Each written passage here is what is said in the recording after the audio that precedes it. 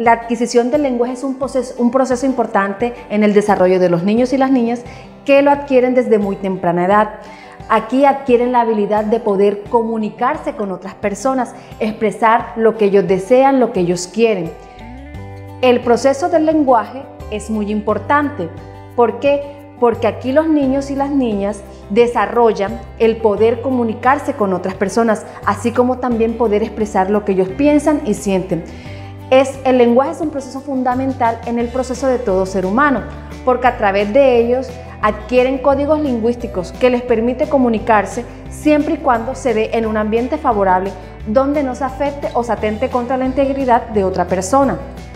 Es muy importante tener en cuenta que el proceso de adquisición se puede dar de una forma positiva o negativa, teniendo en cuenta los contextos. Así va a ser el proceso que se puede dar en los niños.